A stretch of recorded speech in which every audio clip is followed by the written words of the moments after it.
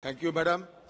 Madam, let me initiate my intervention by saying that without having any qualm, not even an iota of scruple, I am opposing the budget documents, which is nothing but a piece of vapid rigmarole, because the budget itself is an eloquent testimony of the attitude of this government, which is simply anti-farmer, anti-people, anti-labor, anti-SC, anti-ST, anti-minority, and all. See, that is why my first charge against this government is that the budget is nothing but a skewed numbers, neglecting Ladakh, Jammu and Kashmir, northeastern region. It's a dubious green policy, failing to address economically vulnerable people of our country, including women, SC, ST, minority.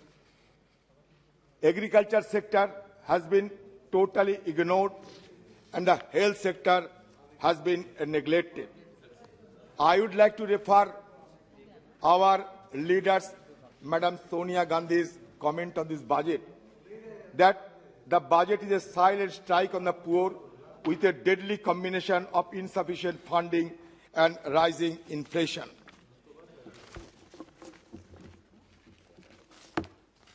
I quote Madam Sonia Gandhi in his article.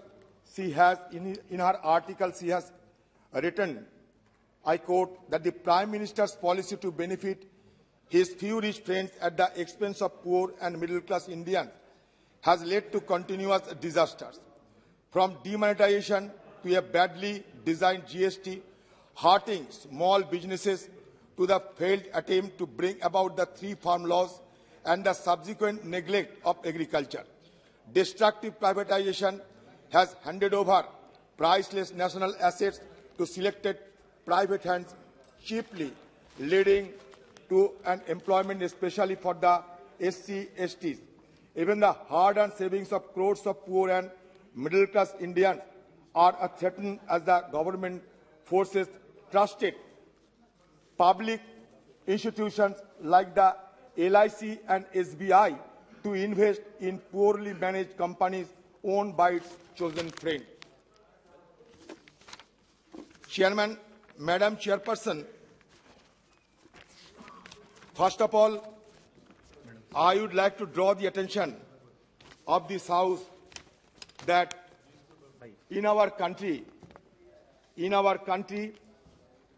earlier also I stated that Muslim population shares nearly 15% of our population in India shares by the Muslim people.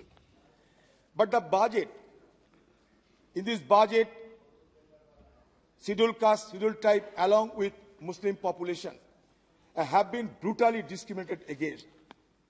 For your convenience, I would like to refer some budget documents for your convenience only. First of all, this government always espouses सबका साथ सबका विश्वास, बाद में लगाते हैं सबका साथ सबका विकास और सबका विश्वास. मैं इसके साथ लगाना चाहते हैं सबका साथ सबका विकास, सबका प्रयास और हमारे अच्छे दिन चले गए वनवास. मोदी जी हमें वादा किया था कि ले जाएंगे बनारस, लेकिन हमारा हाथ में थमा दिया एक खट्टी सी अनारस. अब देखते जाओ बजट के अंदर क्या क्या लिखा हुआ है. ये माइनॉरिटी अफेयर्स मिनिस्ट्री में एलोकेशन को घटाया गया. Allocation to the ministry of minority affairs were reduced by 38% from rupees 5020.50 crore for B 2022-23 to rupees 3097.60 crores. The revised estimates for financial year 2023 show that only rupees 2612.66 crores earmarked for minorities. But I am talking about minorities' pathetic situation in country because of your benevolence. Minority groups have expressed concern over the budget slash, as many view it as another in a series of Islamophobic policy decisions that victimize already marginalized communities. Madam, हमारे हिंदुस्तान में मुसलमानों के खिलाफ बहुत कुछ हो रहे हैं, सब जानते हैं। मैं जिस प्रदेश से आते हैं, उत्तर प्रदेश के बाद सबसे ज्यादा मुसलमान हमारा स्टेट बंगाल में रहते हैं, और हमारे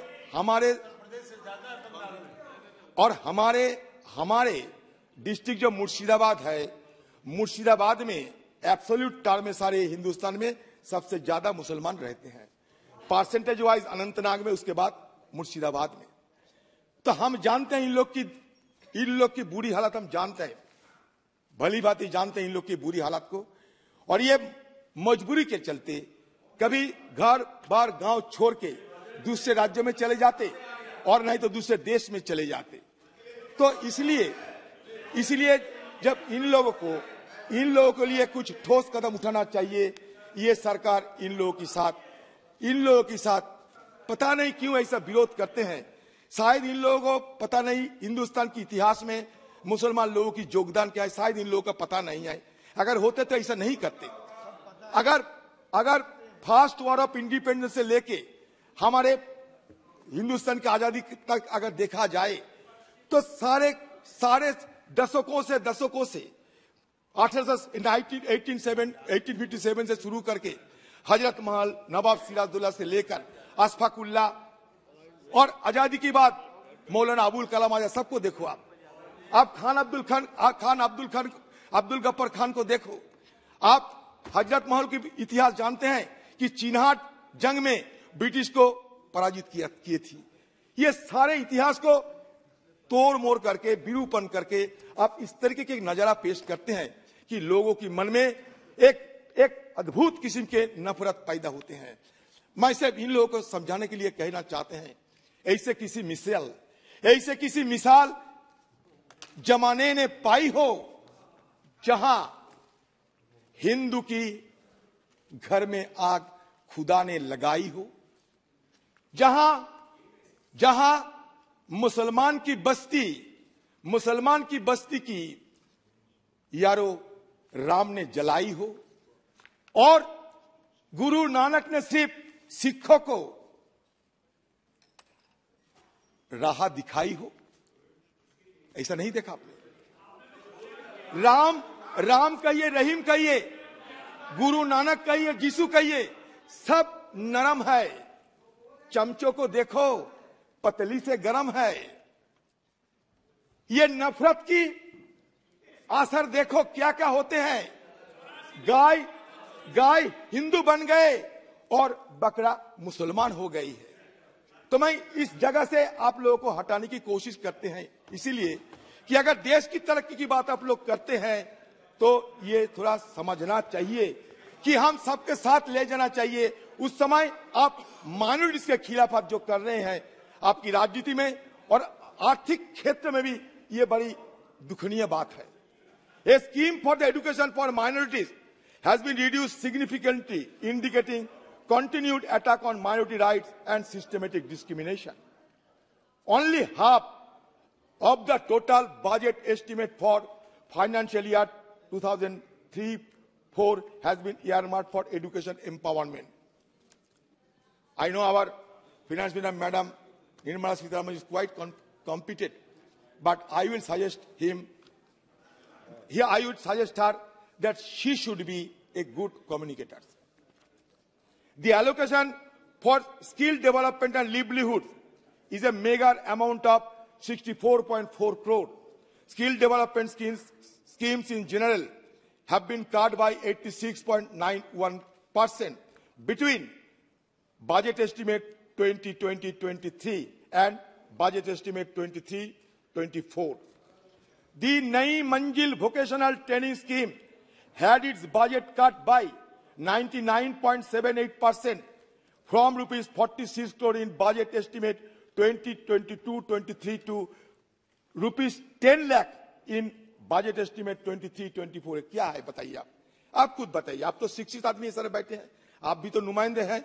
अभी मोदी जी ढूंढ रहे पचमंदा कहां मिलेगा मुसलमानों को लुभाने के लिए, लेकिन खुद नुमाइंदों के आप बजट एस्टिमेट देख लो. The merit cum means scholarship for professional and technical courses at the undergraduate and postgraduate levels has also been slashed by 87.95% from rupees 365 crore in B 2022-23 to 44 crore in 23-24. Despite the over-utilization of the central sector scheme for social justice and empowerment by rupees 85 crore in financial year 22-23, the budget was increased by only rupees 100 crores roughly in the financial year 23-24. The central government also cancelled 2 scholarships. Many of the members have raised this issue. The central government has also cancelled 2 scholarships. The pre-matric scholarship for students from class 1 to 8 belonging to minority communities and the Maulana Azad National Fellowship in November 2022. A decision that was widely contested due to the number of students who relied on the benefits accrued. Muslim students also have the lowest educational attainment levels among all socio-religious categories and comprise the highest proportion of out-of-school children. Hence, the cancellation of this scholarship will only have a detrimental impact on their access to quality education. The Minister of Minority Affairs submitted in a detailed reply to a parliamentary question that funds under the Maulana Azad National Fellowship were being disbursed on a monthly basis. However, research scholars and candidates in universities claim that the funds have not been disbursed for the last 6 months since August, September 2022 or more. So, Madam, I am flagging your attention to this subject because exclusionary attitude cannot be considered as a metric of growth, I mean especially economic growth. So this kind of exclusionary budget should be done away with. That is my submission before you. My district, Murshidabad, is a victim of erosion. Over the decade, district Murshidabad, district Malda and other districts along the banks of river Ganga have been the victim of severe erosion. People started dreaming a nightmare once the rainy season sets in. Hundreds of villages, thousands of houses, temples, mosques are all destined to be washed away by the assault of the erosion. I don't know how those people could be saved. We know that we don't have any instrument to resist the natural calamity.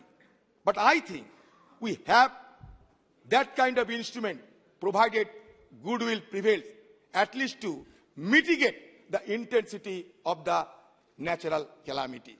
So I would request you that at least the government should be a little generous upon the erosion-affected people of many districts in West Bengal, including Bihar also. Lalanji is sitting over here. He was a former irrigation minister of Bihar. He knows very well in this erosion issue. But what I am observing, that this government is always playing very niggard attitude so as to erosion is concerned. And the people has been met between the trading of charges which is taking place between state government and central government. So I think both the central government and state government should sit together in order to explore and ways and means so that the erosion affected area could be saved. Because you will be astonished to note that in my districts, in my neighboring districts, the geographical expression of those districts have been drastically altered due to the severe erosion. I think it should be treated as a national calamity, and government should pay its attention to this kind of natural calamity arising out of erosion. Madam, you also are aware of the fact the country has been going agog because of Hindenburg research paper. I am not accusing anybody, whosoever, don't get it irritated. What I would like to know that हम लोग आम लोगों की नुमाइंदे होते हैं. हमारे पास ये खबर आते हैं कि LIC में 29 करोड़ पॉलिसी होल्डर हैं, SBI में 45 करोड़ खाता धारकों हैं. इन लोगों की कोई तकलीफ तो नहीं होगी ये हिंडनबर्ग रिसर्च पेपर की खुलासे के चलते? ये मुझे आप जानकारी दीजिएगा. LIC और SBI जैसे सरकारी संस्थानों में ये अदानी समूह का बेहद जोखिम भरा लेन देन और निवेश ये सरकार द्वारा किए गए हैं. इस तरीके की उदाहरण, इस तरीके की इल्जाम लग रहे हैं. ये जो अदानी प्रमुख के जो एंटरप्राइज है उसमें 1% कम से LIC के हिस्सेदारी बढ़कर 4.23% हो गया क्या? ये थोड़ा आप जानकारी दीजिएगा. ये इनकी टोटल गैस में ये हिस्सेदारी 1% से कम से बढ़कर 5.96 पर पहुंच गई क्या? ये ट्रांसमिशन में LIC की शेयरधारिता 2.42% से बढ़कर 3.65 हो गई क्या? ये ग्रीन एनर्जी में ये 1% से भी कम से बढ़कर 1.28% हो गया क्या? पहले ये स्टेट बैंक ऑफ पिछले कुछ दिनों से जब ये शेयर गिरने की खबर आ रहे हैं तब से LIC के 29 करोड़ पॉलिसी धारकों और निवेशकों के 33,060 करोड़ डूब चुके हैं. ये भी खबर आ रहे हैं. स्टेट बैंक ऑफ इंडिया और अन्य भारतीय बैंकों ने ये समूह के ऋण दिया है.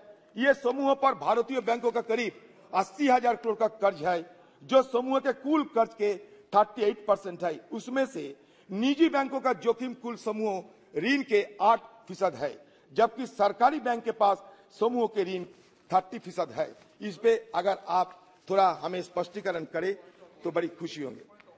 हाँ?